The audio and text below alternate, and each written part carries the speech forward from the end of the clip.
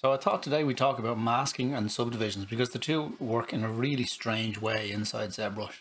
Here I have a simple cube, and you'll notice that if I mask off a certain area, that area is masked. So when I hit Control D or divide here, normally when I hit divide, I'll get another subdivision. If I have an area that's masked and I hit divide, I won't get that new subdivision, but I will get those other areas divided. And I can continue to do this as many times as I like, and it will continue to subdivide everywhere except for the masked area.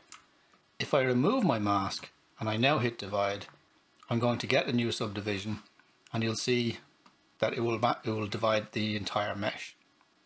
So I can divide this a couple of times and then say, let's say for example, I mask an area here now and decide, actually I'm going to divide everywhere except for this. If I hit divide now, I'll get an error saying this may only be modified while the lowest subdivision is active.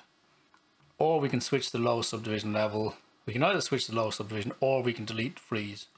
So let's do that. Let's go down to the lowest subdivision level. And while we have that area masked here, you can see our point count is 924. At the top it was 14,000. While I'm down to that lower one, I can hit divide, and it's now going to divide everywhere except for this masked area. And you'll see our point count has now gone from 14,000 at our maximum subdivision up to 57,000. So it has divided everywhere except for that masked area at the lowest subdivision. If we go back down, you can see that's what it did. It divided everything that was there previously. So I'll just undo that last division. This is what it looked like before we hit divide.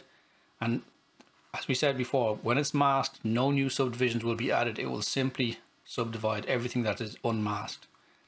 Where this comes in useful is if you decide, actually I want more detail here, so I can invert my mask at this lowest subdivision level and then say divide, and that way I'll be getting more details in this area without changing the amount of subdivisions we have here.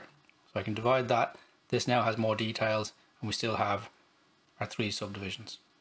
The thing to be careful about here is if we're on a character model, I have one here, and I have 6 subdivisions, and if you accidentally have masked an area that's relatively small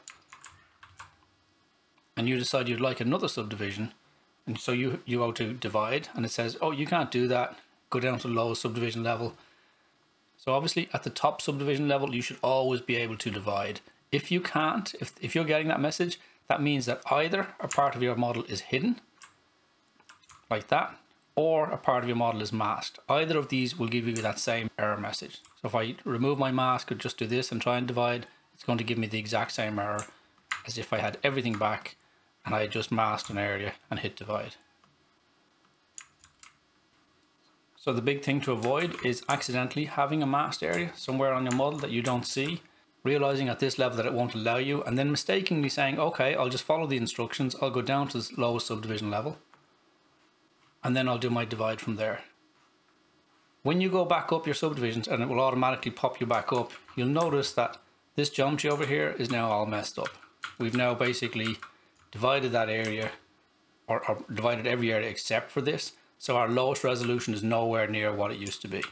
This lowest subdivision now is 9,000 polygons. If I undo that masked area and that divide, see, originally it was 2,370. So don't ever divide at the lowest subdivision level when you have multiple subdivisions, unless you really want to, unless you have a very specific reason for doing so.